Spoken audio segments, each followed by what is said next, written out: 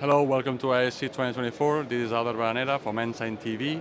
Here we're going to see a new feature that we are showcasing in the exhibition. It is our facial detection module, where we can detect and we can analyze the people who's looking at the screen, the gender and the age, and also, very important, the dwell time. So that means how much time are they looking at the screen, and we can change that content and we can make different advertisements depending on the people age and gender. More to come in ensign.tv.